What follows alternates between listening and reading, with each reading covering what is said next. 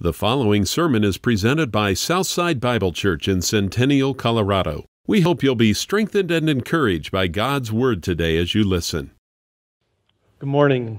Welcome to Southside Bible Church. Grateful for any visitors who have come to worship with us. We are appreciative of having you in the house of God with us to worship. Sorry about the Saturday. We're going to have that conference at my house, and the gentleman who was teaching it, his wife went into labor. So Christian Hunt had a little girl yesterday. And so we'd be praying for him and his sweet wife. Hallelujah. Baby Brooklyn is his little daughter's name. So hallelujah for those two. Today is what is known as Father's Day, where dads are going to be celebrated all around the world. And fatherhood, I just think, is such an important role that you play in God's kingdom and His economy. And so it cannot be exaggerated, the need for biblical dads in this world, spiritual dads in the faith as well. The call for the men of the church really to take this mantle and to run and to hand it to the next generation. This is the calling to dads and all of us men. So it's the same call for the women of the church in Titus 2 to hand that baton to the younger ladies. And both of these, mom and dads, are under attack today. I feel like I'm watching men act like women and women acting like men in our society. And the need then for role models and examples and disciplers in the church is great. You know, where Paul says, act like men. This is a call to be trained and taught how to be men of God for the kingdom of God. And so I realized it's been a while since we have just talked about being a pops, a dad.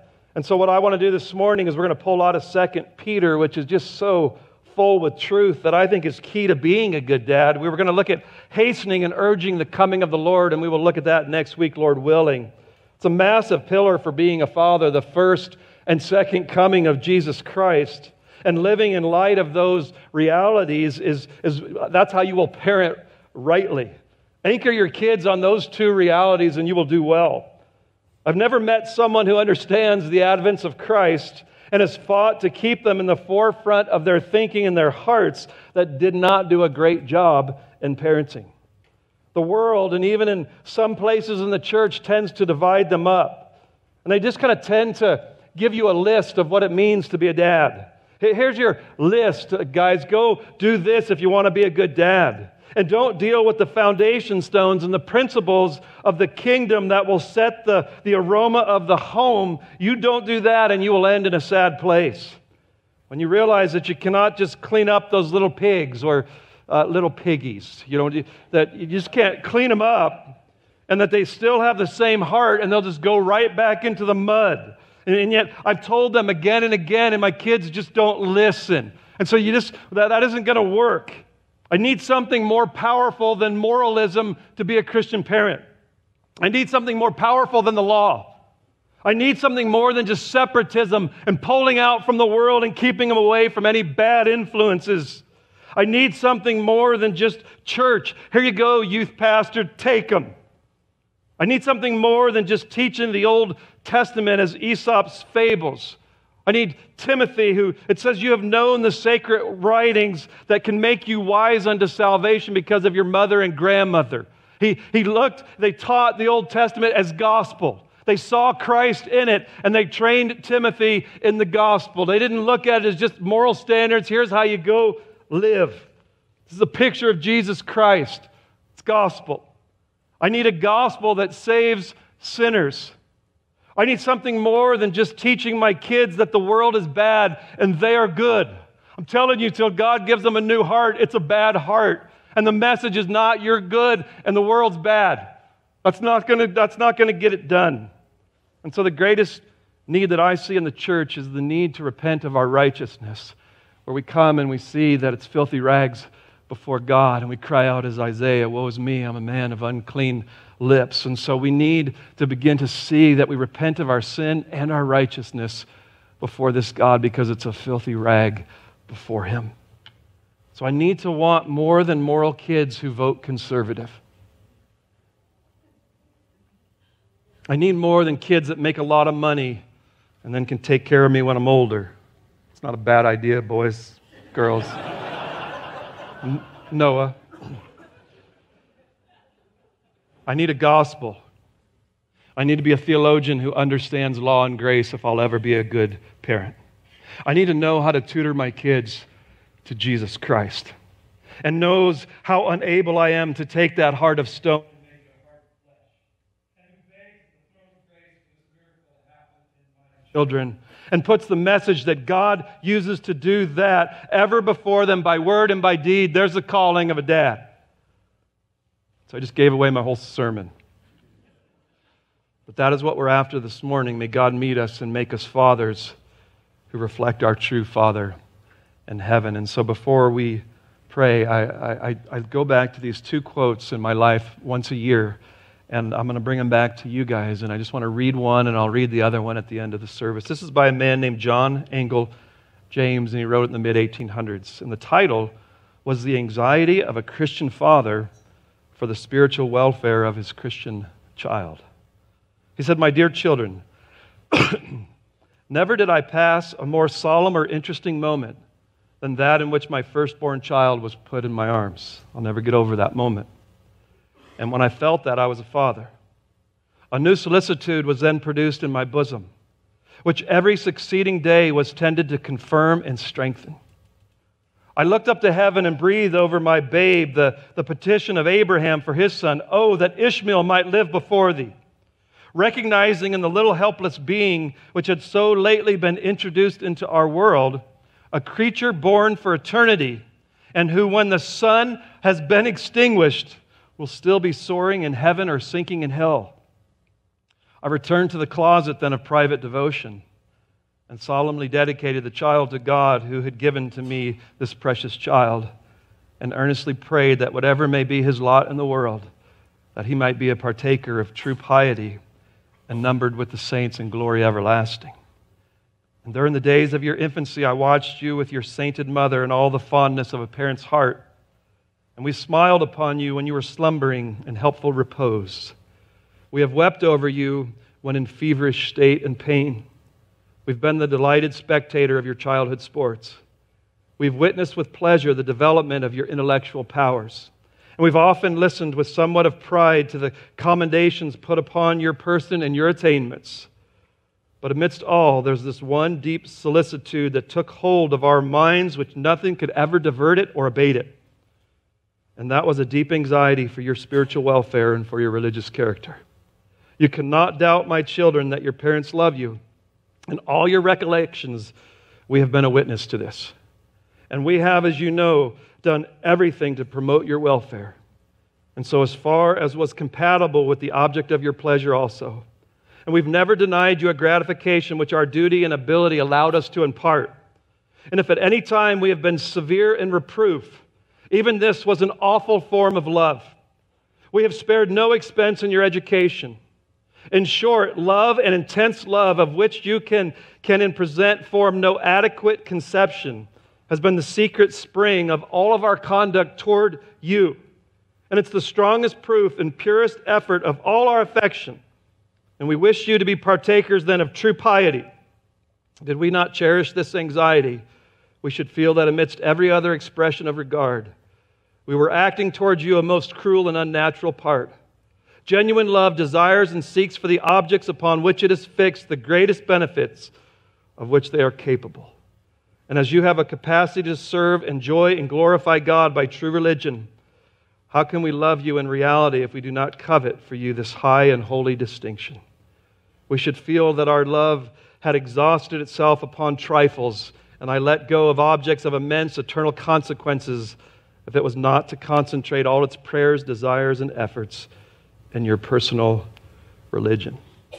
And so I want to go to the throne of grace, because as I read those were the heart that God has put within me with every child He placed in my arms. And I pray for every dad here this morning that would be your chief end, that would be the burning thing in your heart. So let's go to the throne of grace and ask God for this.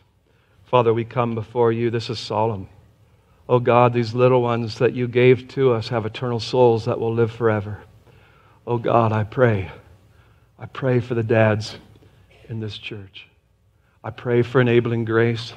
I pray that they would understand the target that they're shooting at. I pray they wouldn't get lost in law. They wouldn't get lost in their jobs. They wouldn't get lost in this world. Oh God, that their hearts would be given to this main thing. And Lord, I pray, don't let them get distracted with all the lies and objects of this world. Lord, let there be time of repentance now, even this morning, if necessary.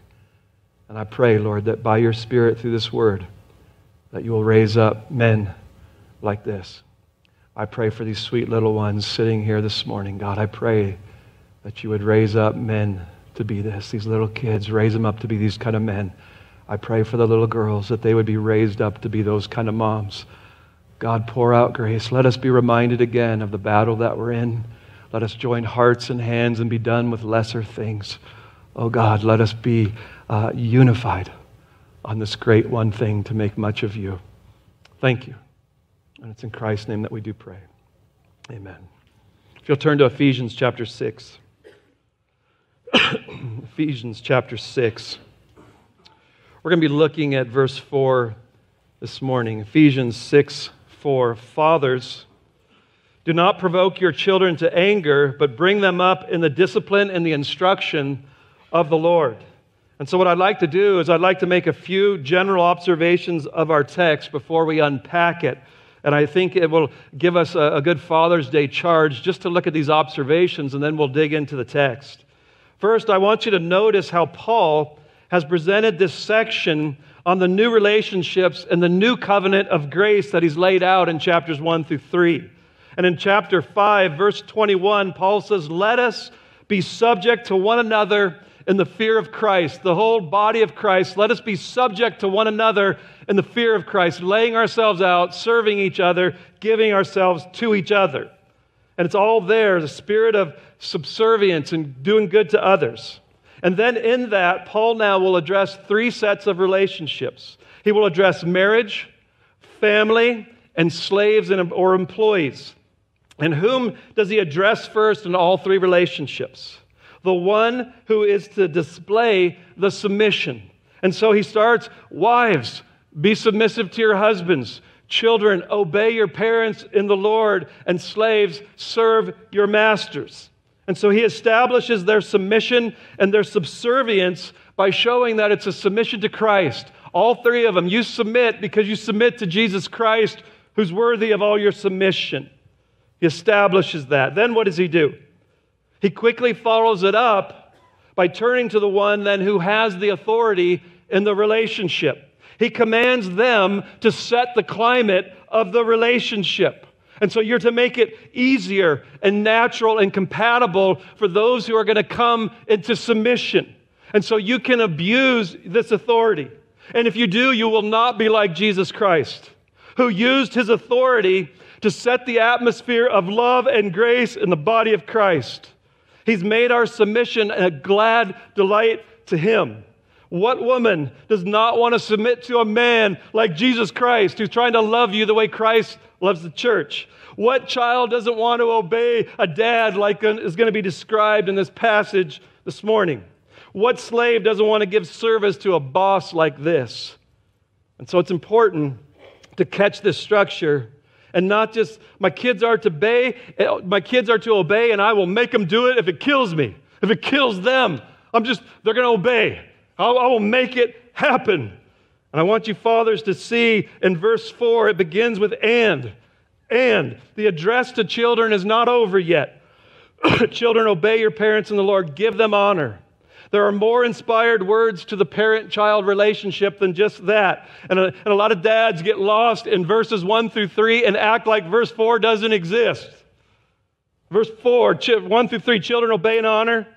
Fathers, create an environment for your children to thrive in this command. We want to provide a climate for your children's success and the command of obedience. I want to set that stage and that aroma to help them in it. How many dads just stop at verse 3? Dads, we set the tone and the atmosphere of our home, and that's why we preach Jesus Christ again and again and again in this church, because that is the atmosphere and the aroma that must be set. And so we need to ask, is the aroma of our home harsh? controlling? How about pharisaical? One where mistakes are pounded, where there's very little nurture, where they have to earn your love, just standards with no heart. Can't get your attention, so I'll take negative attention if that's what it takes. I want you to hear verse 4, and fathers. Fathers. The second observation I'd like to make is the promise of this verse. As I read before I prayed, when your child was conceived, it was an eternal soul. I just can't tell you what that does to my heart. They're going to live forever. These little ones are going to live forever. And when your child was conceived, and he was given to you once he's birthed, you gave him your DNA. And you brought forth a sinful child separated from God at conception, born, twisted because of my inheritance from Adam. And so I birthed the kid who's off, twisted, and hates God. Good job, Ken. These truths are so weighty that they bring in anxiety to me. And I just want you to listen to this verse, though. There is something that you can do to help this eternal, sinful soul that God has birthed into your family. There's grace for your children to be forever adopted into the family of God. That's what Ephesians 1 through 3 has told us. There is grace for your child. God saves children. Hallelujah. He uses means, and He uses fathers using means to bring them to Christ. And if you look at an eternal soul that you have passed your deadly poison of sin to, and all you care about is their education, I want them to get to Yale or Harvard. All I care about is how big their house is and that they have a backyard. I just care about their food and that their teeth are straight and I give them braces. I want them to have a trampoline, and they got to be the best at every sport. That's all I care about. I like when they're the captain and everybody makes a fuss over them and says, oh, it must take after their daddy. Stop. If that's the passion of your soul this morning, I'm just going to ask you to repent before God. You've gotten off so bad if that is the chief end for your kids. It's so much bigger. Take up, men, your God-given responsibility to point these little ones to God. Supplication. Know the gospel. Know the doctrine. Know the storyline of the Bible. Know Christ. Fertilize it with your own holy life and take up your cross and die. Because when you have these kids, your hobbies are just done. Die to this calling to nurture these little ones and set that atmosphere and show them of a Savior who's worthy to lose your life for. Thirdly, my third observation is I want you to notice how brief Paul's teaching is on parenting. He kind of just tells us very simply, there's a pattern to be avoided. Quit exasperating your children. And there's a practice to do. Bring them up in the discipline and the instruction of the Lord. Boom, that's it. Don't rule them harshly, but rear them tenderly. One man said, fairness and firmness and fondness is the call to a dad. That's it. 9 verses on husbands. 4 to slaves. 3 to wives. 3 for children. 1 for dads. Happy Father's Day. The hardest thing I've ever taken up is parenting, and Paul gives me 1 verse. Thanks, Paul. Single guy.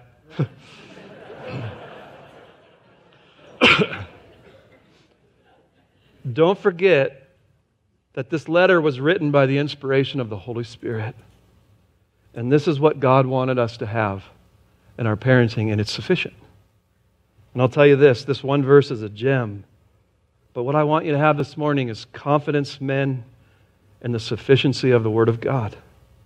God has given us all that we need for life and godliness. That's what He began in Ephesians 1:3. Every spiritual blessing He has given to us. He's given us all that we need to parent. And surely there's more in the New Testament addressing parenting then, and I want to tell you there is. Colossians 3:21, fathers, do not exasperate your children that they may not lose heart. That's it. So what I need then is I need a bunch of seminars, I need books, and I need conferences, and I need blogs. Some of you just live on blogs all day long, and they're making you anxious. And I'm going to tell you plainly this morning, if this verse is understood in its context, it's enough. And before you leave this morning, do that. We've been working through Ephesians in the young marrieds community group, and my marriage is just blossoming with how to apply Ephesians 1 to marriage. And now it's the same thing to apply Ephesians 1 to parenting. It's all so beautiful and clear. And so my observation is it's a small verse, but this book, it's all that we need for parenting. And so what is it that Paul has given us, men? Don't use your authority to provoke your children. Am I creating an adversarial relationship between me and my child? And I'll tell you right now, fear and anxiety will do this. When you are so anxious and you're so afraid, you're gonna just exasperate your child. They're married. Fear and anxiety and exasperating just go hand in glove. And that's what will happen. It says, don't do that. Do not do that. Secondly, I'm to nurture them. For some, it's just controlling them. I just control them. That's it. They can never go wrong. They can't fail. If I just control them, I'm safe. And I'll tell you, that is not a safe way of parenting. You're to bring them up, which means to nurture. To bring them up. I'm bringing them from parental control to self-control. It's my goal. It's no longer parental control that a little child needs. I'm leading them to self-control, to this God of the universe. From looking to me for everything to looking to Christ for everything. There's the goal of parenting. Quit looking to me for everything. Look to Jesus. Learn to look to Him and find the sufficiency of Christ in all things. That's the call of parents, to nurture and establish them in true godliness. And so are you training them to live before the eye of God or the eye of mom or dad? Do your kids fear you more or do they fear God more? Where are you leading them? Where are you training to nurture them up? So don't exasperate, discipline, and nurture these children. And I got one more observation, okay? I'm going to set a record for my longest introduction. We have such an anxiety over their souls because they're eternal souls. And what we do then is we gobble up every parenting book and video and manual. And our favorite ones are the legalistic teachers. I love them because they give you a recipe, and if you do them, you get godly children, and it releases my anxiety. Thank you for this list. Now I can go do it, and now my kid will be okay. Our fear causes us to smother and make little idols out of these. It's just every time a child is born, they just hand this little child to you, and it's instant idolatry. Instant. And that's the battle.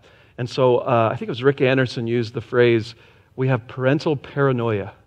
And so what comes then is we love these eternal souls so much. God has made it innate, and then with the Spirit within you, there's a love that is unexplainable. But what it produces is parental paranoia because I love them so deeply. And so I live with a constant anxiety that we carry around in regards to our children. I can see it on your faces some Sundays right when you walk in, and it just is so heavy and weighty. Your joy is so bound to how your children are doing that day and not in Christ. My joy is, how is little Junior doing? And it's not Jesus Christ in victory, seated at the right hand of God, coming again, promising me glory. All my joy is surrendered to these little ones or the older ones. All of it is bound to parental paranoia. To not let them, this is the call, to not let them dictate our joy in an unchanging Christ, for the best thing that you could ever give them is that. Give them that. Give them a dad who's so secure in Christ that they realize, I can't throw dad. I can't flip him when I say those things or go do those things. He'll confront me, but his joy is not bound in me. It is not bound up in me. We feel if we do one thing wrong, I see this so often, that they're going to go to hell. There's a paranoia. I didn't breastfeed long enough, and studies show that if you don't, you're gonna ruin your children. My son is not potty trained like the 2-month-old down the street. A kid has no hope. I gave my baby solid foods too early, and now they can't learn as well. He's a thumbsucker, and it teaches self-dependency, and he'll never come to Christ. And the unpardonable sin, I gave him vaccinations. How will they enter the kingdom of God? I hope you're getting the picture. I see this daily. Parental paranoia. And so this is my observation. Christian parents, especially Reformed ones in my journey, are rarely neglectful. My time of overseeing this flock is very rarely do I find parents who are neglectful of their children. But often this little Greek word, hyper, hooper, it means over, to hyperextend, to go over. And so it becomes an inordinate concern, an epithumia. And the fruit of this then, when that happens, is to micromanage. And later in life, when this control should be becoming influence, we control more. And then we grab it even more and it increases, and we're over-worrying about our children. I want you to hear this. It's as sinful as ignoring them. It's just as wrong to do that as it is to ignore them. And so maybe some this morning, you just need to be set free in the gospel by the parental paranoia for your children. And this is not biting your nails all the time and living under this constant squeezing. If I do something wrong with my kids, I'm going to ruin them. It's truly a lack of faith in the goodness and grace of our God with your children. We have to parent by faith, diligent but dependent. And we must live by faith that my joy is in Christ and it's not in my children. We raise them by faith. And you see, biblical parenting is not just doing the right things, but it's doing them with a pervasive confidence in the promises and power and goodness of God in respect to the children that He's given to you. It's a confidence and faith. Seek the grace of God to do your best, to be faithful. Even when you sin, you deal with it God's way, with a confidence in the sufficiency of the Word of God and the goodness of God. God's glory is to save. There's no verse that demands it. I just want you to know that I get election. But God's glory and delight is to be a saving God. When He showed Moses His glory, that is it. I'll have compassion upon him. I have compassion.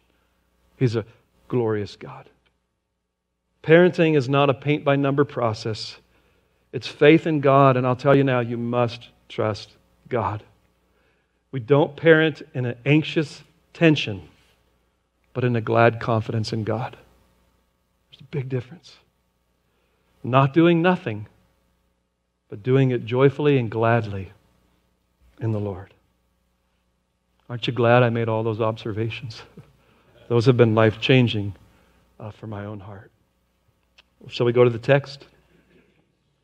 Ephesians 6:4, Fathers, do not provoke your children to anger, but bring them up in the discipline and instruction of the Lord.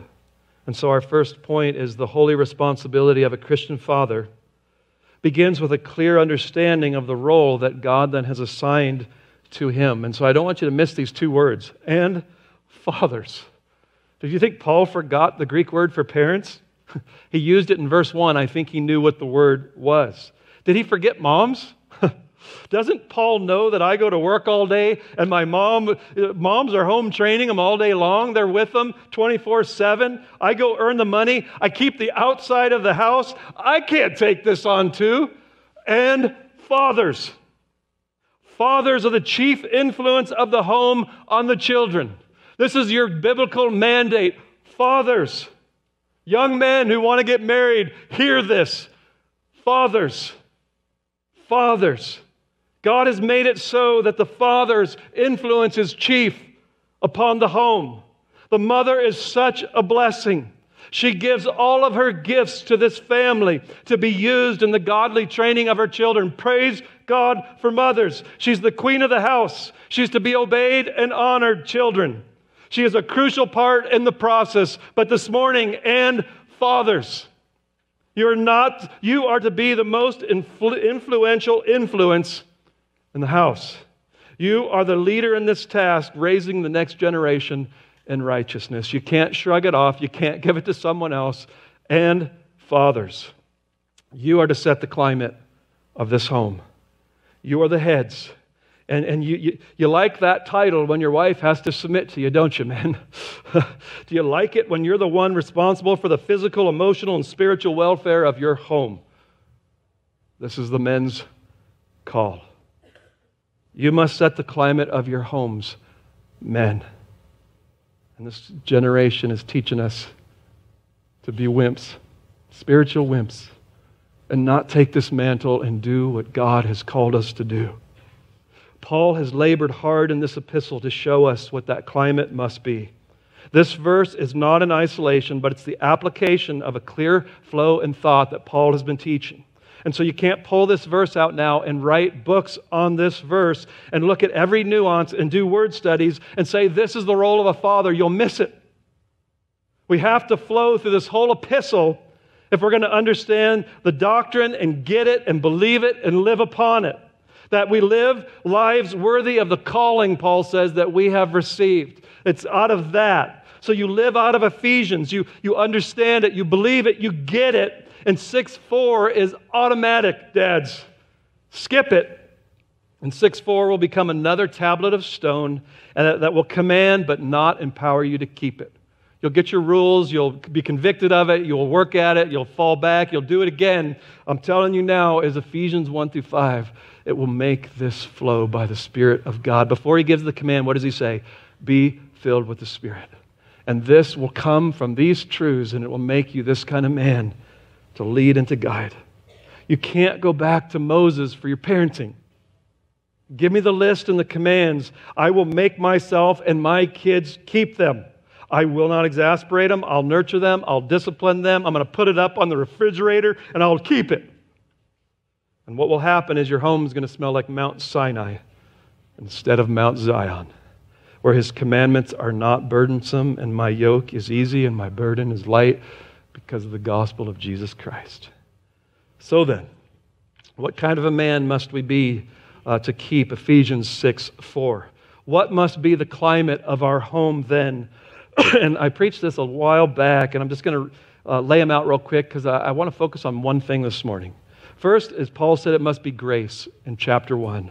Just someone who understands the gospel of grace, and it's just the atmosphere of the home is just grace. Then Paul says that we need to be devoted to the local body. A good dad is given to the body of Christ, looking at people's warts, forgiving people, forbearing, not the guy who pops around to church after church every time he gets hurt and just keeps moving around. You get in and you show these kids an ability to forgive, forbear, and get in the body of Christ and keep the unity of the Spirit. And then he says it should be that of love. Love should characterize these homes. And then he says, men, you need to be pure in chapter 5. You need to be filled with the Spirit. And you need to be men who love your wife like Christ loved the church. I don't think you could ever be a better parent than when those kids realize how much you love their mom and they watch it on a daily basis. And then Paul says you need to stand under the attack of the devil and put on the armor of God in this battle. That's the aroma of the home. But what I want to do with our brief time is I want to remind you of the theme of Ephesians, the chief climate to your home, and the big picture atmosphere. This is so empowering. I want you to flip to Ephesians 3:8. We'll look at 2 verses and then I'll make our application. Look at Ephesians 3:8. Paul's talking about his calling. And he says, to me, the very least of all the saints, this grace was given, and this is his calling, to preach the Gentiles the unfathomable riches of Christ. I get to preach the unfathomable riches of Jesus Christ, and to bring to light what is the administration of the mystery which for ages has been hidden in God who created all things. I'm going to bring out the mystery of Jesus Christ. And he says, so that, here's the purpose, the manifold wisdom of God might now be made known through the church to the rulers and the authorities in the heavenly places. This is in accordance with his eternal purpose which he carried out in Christ Jesus. So now he says, manifold wisdom, as the church is to show the beauty of this oneness that now comes with Jew and Gentile in the gospel, and we're all brought together as one. And the whole world is falling apart and decaying since we've been brought out from under God. And now in the gospel, we come back under the lordship of Christ. And before that, everything's disintegrating. Everything in this world is falling apart everywhere you look. And when you come under the lordship of Christ, He begins healing and rightness and transforming and changing. And there's unity and oneness from people from all walks of life in this one place called the church. And so what it shows the world is they're trying to find peace everywhere. Just visualize world peace. Nothing's working. And so there's this manifold wisdom of God that the world looks into this church and says, man, that's it. This is what happens when people come under the rule and reign of Christ. They love each other. They love the lost. They care about people. And they just look at it and they say, that's what heaven is going to be. You get a little foreshadow by looking at the body of Christ, and you see the manifold wisdom of God, of what He's doing in this mystery of Jesus Christ. Now flip over to chapter 1, verse 8. He's preaching, he's talking about the redemption that's in Christ. And verse 8, the riches of His grace, which He lavished on us, and all of God's wisdom and insight, He made known to us the mystery of His will, according to His kind intention, which He purposed in Him, Christ, with a view to an administration suitable to the fullness of times, that is, the summing up of all things in Christ, things in the heavens and things upon the earth. So the history is going to climax with the summing up of everything in Jesus Christ. Everything's going to find its meaning. Everything's going to come under and be in perfect subjection, rule and reign, and all harmony will be brought back into this beautiful design that God has. And so He's blessed us with every spiritual blessing in the heavenly places. Paul shows us these blessings. He says He's lavished them on us. He traces salvation. He goes back. He gets to eternity past, and he goes into the very heart of God. And what he finds in that heart is, in love, He predestined us to the adoption as sons to be holy and blameless before Him.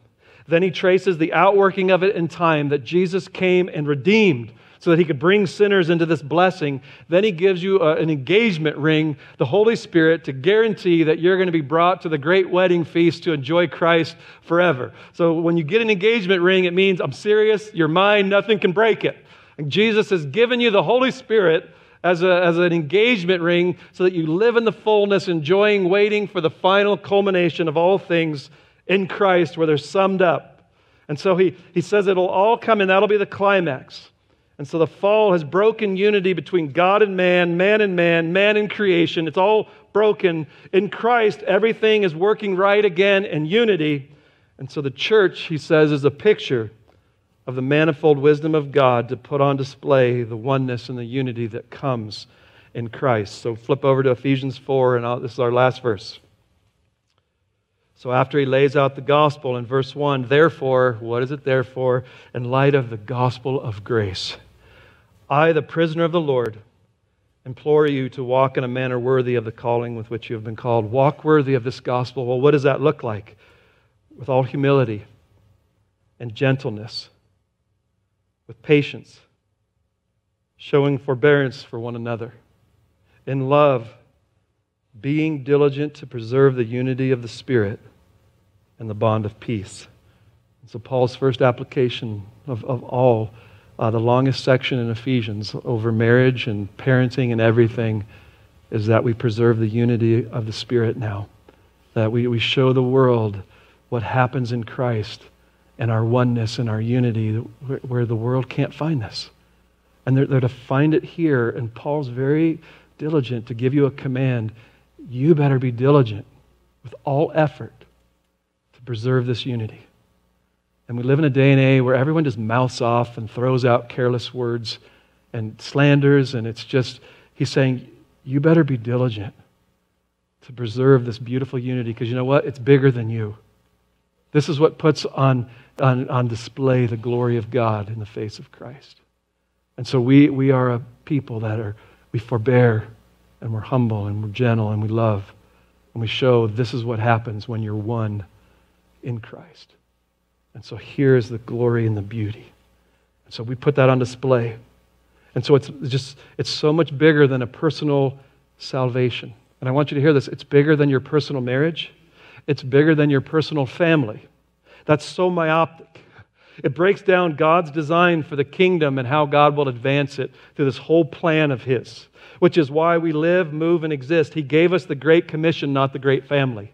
And great families enter into the Great Commission and this whole picture of what God is doing. Here's our call. So pull away from God's purpose in marriage and family to put on display this unity and glory and say, oh, it's just for me. It's just for my little family. You've taken a light and you put it under a bushel. You broke down the whole plan of God, that what He's doing from eternity past to eternity future. It isn't just my little family that I hide away and keep protected from this world. You break the whole design that God has for it. From 30 years in ministry, everybody I've ever seen do this has ended with a broken heart. It's not God's chief end. The chief end is to sum up everything in Jesus Christ, that everything would find its fullness in that. And the ones who get that, the blessing that has flowed is abundant and eternal, and it makes glad the hearts of the people of God. So fathers, are you fulfilling what God has called you to in the big picture of what God is doing in this universe? Or have you narrowed it down to your little kingdom, your little family, pulled out of the church, all of its fullness? I can't tell you what the church has done for my family. And to shine this beautiful picture on the summing up of all things in Christ to a world that needs to be healed and under Christ. They need to see our families. They need to see us unified, that they would come under this Christ and be healed. So exhibit A, my family. Let that give life to you and your family this morning. Come into it, see it, love it, find it, enter into the big picture and find the fullness of joy in that. So men, seek the lordship of Christ. Come under Him. Get in His Word. Learn what God is doing in this universe. Get a mentor who's walked in this. We could start up our men's gathering and our women's gathering and community groups. Just go find someone. Get in one. And find someone to mentor in you these things and to disciple you in them. And this is going to be so important that we don't lose this big picture of what the design is. And so I'm going to close out with my other favorite quote by Martin Lloyd-Jones, who I think captured well. He said, "What we have to do is to make Christianity attractive as parents. We should give our children the impression that the most wonderful thing in the world is Christianity, and that there is nothing else in life that's comparable to being a Christian. We should create in them the desire to be like us. They see us and they see the joy that we have in it and the way that we wonder and marvel at this great God. And they should be saying to themselves, I'm longing to be as old as them so that I can enjoy it as much as they obviously do. Our method must never be mechanical, legal, or repressive. Our testimony must never be forced. But in all we are, say, and do, let them know that we ourselves are bondslaves of Jesus Christ, and that God in His grace has opened our eyes and awakened us to the most glorious things in the world, and that our greatest desire for them is that they may enter into the same knowledge and have the same joy and have the highest privilege possible in this world. That is serving the Lord and living to the praise of the glory of His grace." I just want to put that on display. I'm going to close. I just want to say a couple things as I close in prayer. This is not a call for a perfect dad, okay, but a dad who lives in grace and seeks the perfect dad. So I want to make sure that this is not a call to be perfect. It's a call to be a sinner who lives in grace and keeps seeking the God of grace. Anyone in here blow it as bad as I did? Raise your hand if you haven't. Well, no, raise your hand if you haven't blown it. Sorry, guys, that was a setup. Okay. If you did, I'd like you to leave if you raise your hand. It's humility in 4:1.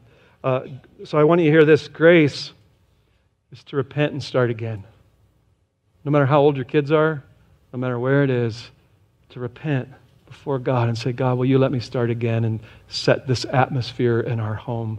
It's never too late. God is the God of new beginnings. He's not looking for perfect men. But it's men who look to a perfect Savior. And so let's model and seek that. If your kids are grown, Teach me.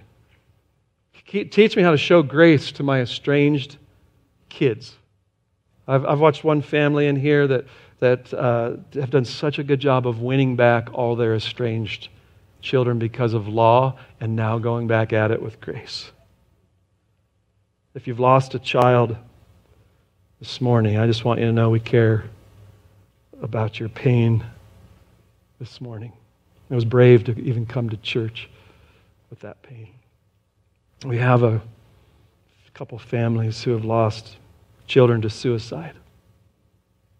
And there's so many things you wish you knew or could have done different. And my heart breaks for you, and I invite you to come here and be healed and not be judged. We'll do everything we can. We're going to be clumsy to try and help and try not to say stupid things and just love you and help you through that. God, give us a wisdom to just know how to love these people. Parenting is hard.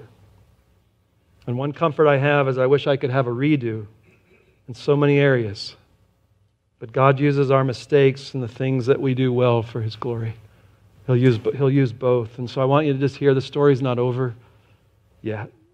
And when it's all summed up in Christ, every detail will make sense and we'll worship Him and we won't question or doubt anything of His perfect wisdom and how He unfolded that. I want you to make that your hope. And lastly, if you've lost a dad, I know some in here that have lost them at a very young age and some just recent. And God says He's a father to the fatherless. And I just have such a heart for orphans. And I just want you to know there's so many spiritual dads in this church who would love to help you and journey and be there for you in this. We have many men in this church who will be a spiritual father to help you journey to heaven. And so men, look for these orphans. I don't care how old they are. Bring them into your families and love them and help them. There's just so much hurt and loss. And so I want us all to join hands and help each other journey to glory. And just a call this morning to be faithful. And so what I'd like as I'm going to close in prayer is anyone who's a dad or was a dad, if you would just stand. I'd like to pray over you this morning. What a high calling. What a high calling, man. Let's all who are seated, let's pray for them. Go to the throne of grace. Father, I thank you for these men. I thank you how I've watched so many of them labor with their children. Some have eaten some sweet fruits and some sit here with such a sword in their heart. God, I pray for comfort and peace for these men. I've watched the diligence, Lord, as we all look back and we were as faithful to what we knew in parenting and we'd all like a redo. And so God, thank you. I pray just pour out grace upon these men and help them to continue to parent young children and parent old children. God, be with them, enable them. Help us to set the aroma of grace and be humble and forbearing and kind and go after them and take these little ones and give them safe homes where they're not exasperated, but they're disciplined and nurtured in the Lord. And the whole aroma is the summing up of all things in Jesus Christ. God, let that overflow us. Let our kids just say, man, they love Christ. Let that be such a, not an act, but just what we are, who we are, what we find in these scriptures and you. God, just empower these men. Reveal yourself to them. Fill them with your Spirit so that they can do these high callings that you have given to them. God, pour out abundant grace upon these men, I pray, in the name of Jesus Christ. The preceding message was presented by Southside Bible Church in Centennial, Colorado, and we hope you've been challenged and encouraged to grow in your relationship with Christ. Each week our sermons are made available online and may be downloaded and distributed. If you have questions or comments or would like to speak to one of our pastors, please contact us through our website at southsidebible.org.